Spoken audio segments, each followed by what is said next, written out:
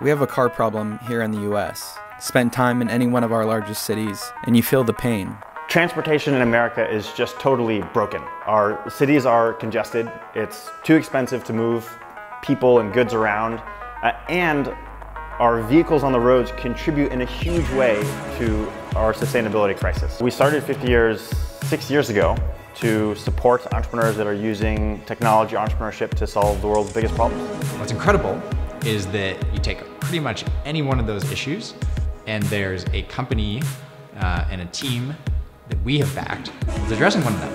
One such company is Faction, a startup aiming to deliver on the promise of driverless technology. In an era of intense competition, Faction is building something fundamentally different and reimagining what it means to move around our cities.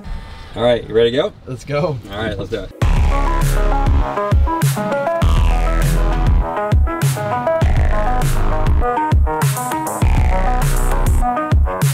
My name is Ian McKendrick. I'm the CEO and founder of Faction. At Faction, we combine autonomy with teleoperation.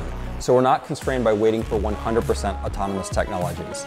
And the fact that we're doing electric vehicles, we're doing right-sized vehicles, we're trying to give people time back by not having them sit in traffic all day long. This is actually one of those categories that if you can solve some of our transportation problems, it's having a positive impact on everybody's life. For years, we've been promised a future where driverless vehicles enable us to move safely and efficiently through unclogged roads. It's not an entirely new idea, and every few decades, excitement around emerging technologies seems to fuel outsized expectations. Today, despite popular enthusiasm, it's likely we're still years, if not decades away from this envisioned future. Notable companies, having spent billions on R&D over the past decade, have come to realize one rather simple fact. There are always edge cases that elude even the most advanced AI systems. At least right now, human intuition is the best tool we have. And while some in the industry see this as a sobering reality, others see a big opportunity. The idea really sparked when I was commuting to San Francisco while working on driverless semi-trucks. And these were completely driverless, so there's nobody on board those vehicles. And the way we did it was with a combination of autonomous technology combined with teleoperation. We found that in a highway scenario, the vehicles could operate autonomously 99% of the time. And we really only needed the remote operators to be able to assist the vehicle during freeway on-off ramps, maybe while going through a toll booth, but they really only had to help the vehicle about 1% of its driving. It's the human and the computer working together, and that's how we do this at Faction. We never really turn off the autonomous system, but the humans are able to influence it and actually control how much leeway it gets. The industry appears to be going through a bit of a reset, likely settling in for years of more work. But while notable incumbents hunker down, Faction is striding forward. Not having to wait for full autonomy means they can get to market quicker and at a far lower cost. This plays on another key advantage they believe they have in the field: vehicle size and form factor. Filling the cities with more 4-seat sedans to move just you or I around doesn't make a lot of sense. It's a wasted resource.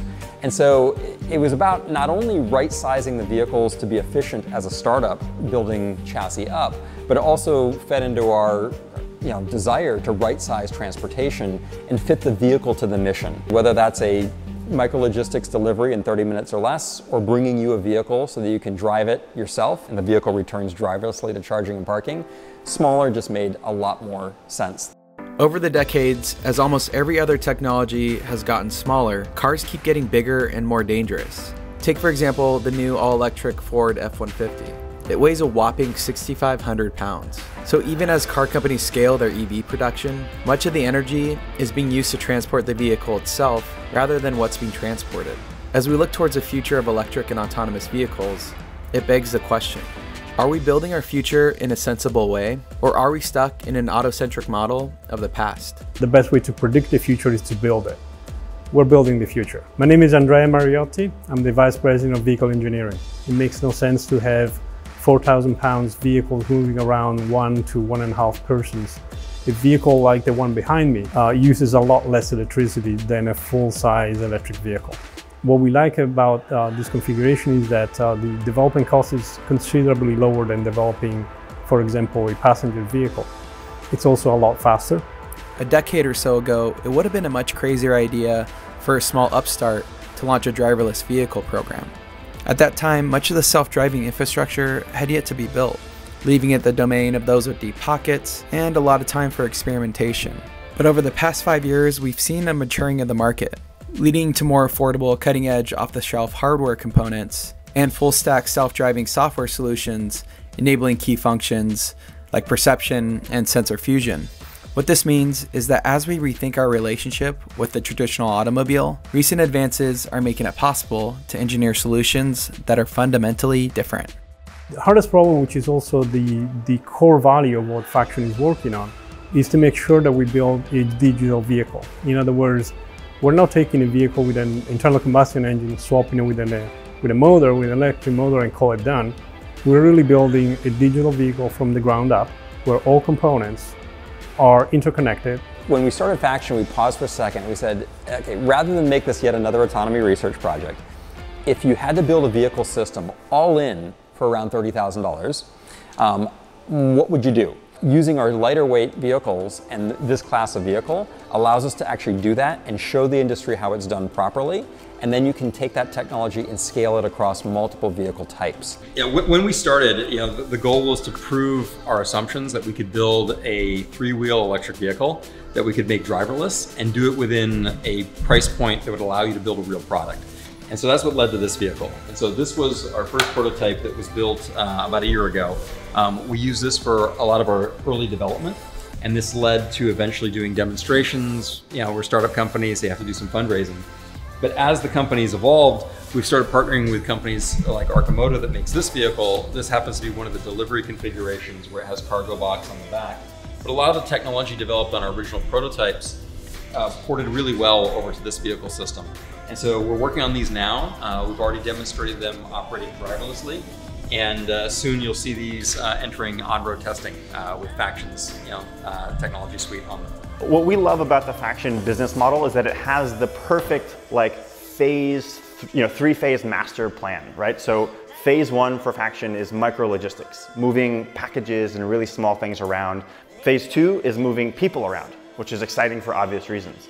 And then phase 3 is actually making available Faction's core technology to OEMs, to vehicle manufacturers, so that they can make their own vehicle fleets self-driving. Faction's technology is coming at the right time. From a size and efficiency perspective, they represent a model of the future that makes a lot of sense. At the same time, its driverless capabilities could provide an interesting solution for the labor challenges and other complexities brought about by the increase in micro-logistics.